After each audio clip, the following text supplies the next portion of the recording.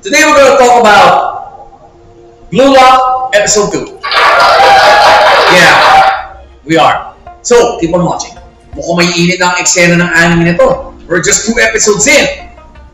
But, let's not get ahead of ourselves, guys. First order of business is the thumbnail. Our main protagonist, Isagi, looks at the first team. His team's gonna go... it's gonna go battle it out for... bottom line, the right to become Japan's best striker.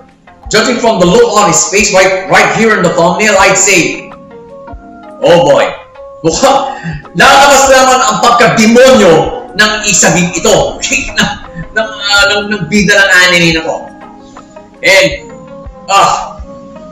I'm still not used to that look on his face. Okay, I've already seen the pilot, and he's had that look on his face almost throughout this entire episode, guys. And well, the thumbnail doesn't do justice. Doesn't he look scary? And to think he's the main protagonist of a sports anime. You would normally see this on a villain in a sports anime, but for the main protagonist, no, this is a rare case. So you can also consider this as a gem of a thumbnail. Let's get to the nitty-gritty of the episode. Face! Nagkakaroon na ng tense moments ang episode na to kapag involved si Isagi. Bottom line. Because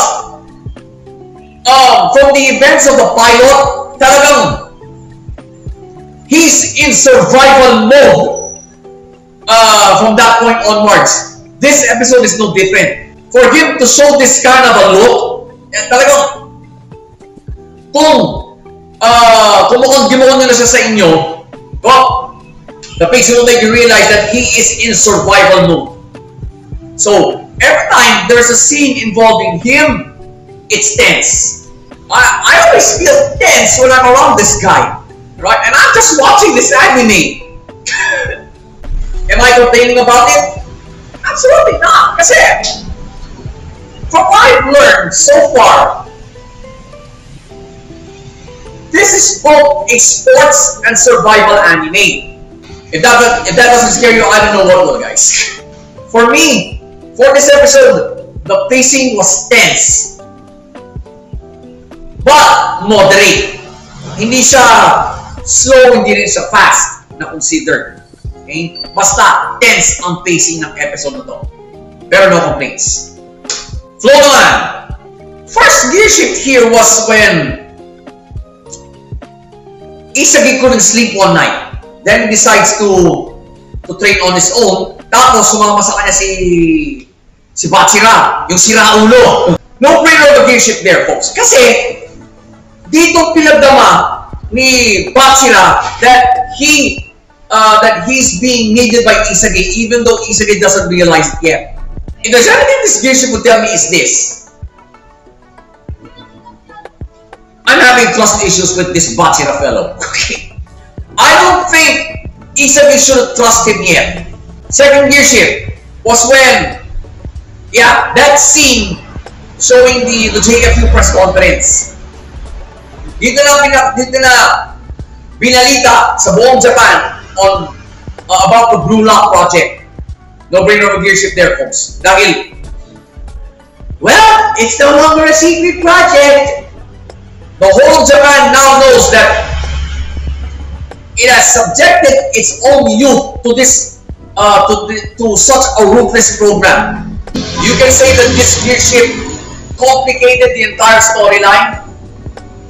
Yup, that's the way I see it. The public at large has been informed of its existence, and they're all against it. Final gear shift is of course the final scene. Again, no brainer. Kasi, kung titignan ninyo, umpisa na ang sabungan. That's the way I see it, guys. That's the fucking way I see it. Round robin pa, ha? Round robin. Now, I am not sure kung single round or double round robin to. Kung double round, oh, we're in for a very brutal anime. So these 3 gear shifts that I saw, panoorin nyo na ang 3 gear shift na to. Magigets nyo na ang episode na to. Plot-wise, isang word. Malinis ang plot. Although, there are some scenes here that you would instantly pass off as side stories, backstories. They're all negligible. Right? They're all negligible. Kasi, well, all of them are just 1 to 2 seconds. Especially yung backstory ni Bachira. Right? But I don't think you can call that a backstory. Kasi, this is what is what he's seeing inside his brain, and I don't think you can call that a side story, right? Kasi habang kinakusap niya si Isagi, this is what's going on in his brain. Kaya, well, I don't know about you guys, pero sa akin, malinis ang plot ng episode na to. Okay? No side stories or backstory, or no legit side story or backstory whatsoever. Talagang naka-concentrate sa, the character development of the main protag. Unfortunately, it's coming from a character I really don't trust right now, si Bachira. I don't know why this Bachira guy is reminding me of Kasukora. Okay. So, pace, flow, and plot, they all came together for this episode, folks.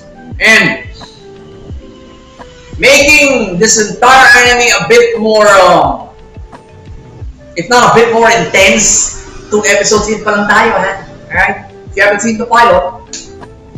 So, Blue Lock, episode 2, no-brainer. We are in for a very psychological sports anime. Right?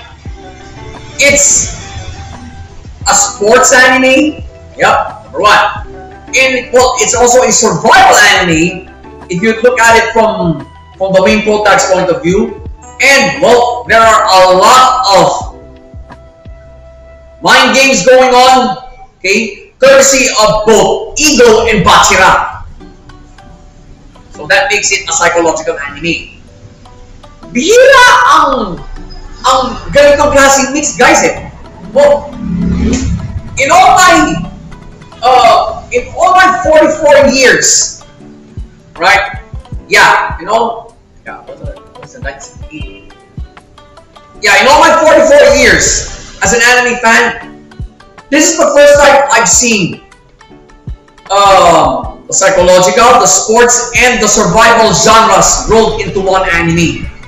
First time, guys. Talagang, already 2 episodes in, I can say now that we got a really unique storyline here.